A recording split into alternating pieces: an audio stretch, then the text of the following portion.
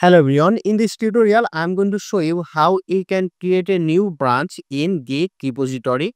So here you can see we have only one branch from main and we want to create one more branch over here. So here this project is basically this one. So from here we uploaded our project to the GitHub. So here we are going to right click here and click on show more option and open our Git bash. There you can see. So in the Git bash, let me just write over here git branch, then press enter and it will show us the branches here. And there you can see we have only one branch called main. And we want to create a new branch. So for it, we are going to say over here git branch -c. Then we need to mention our branch name. Branch name can be anything you want.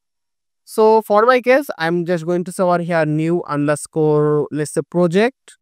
You can name it anything. Then I'm going to press enter. After that, we need to say over here git check out. Then we need to mention our branch name, which is new underscore project, and press enter. And here you can see switch to branch, new branch. So here you can see it says new branch. Previously it was main. It selected the main branch. Now it selected the new branch.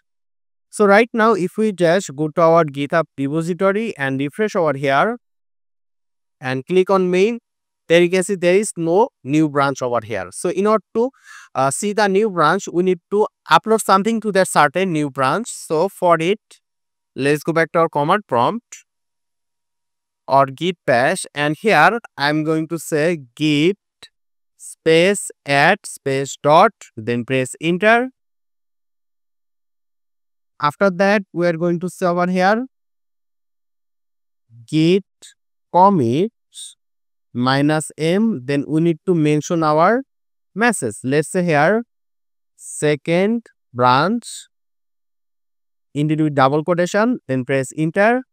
And after that, all is left is to push the code, push this code to the GitHub. So for it, we need to say over here git push origin, and this time we are going to say over here head over here. So we need to say over here head, then press enter,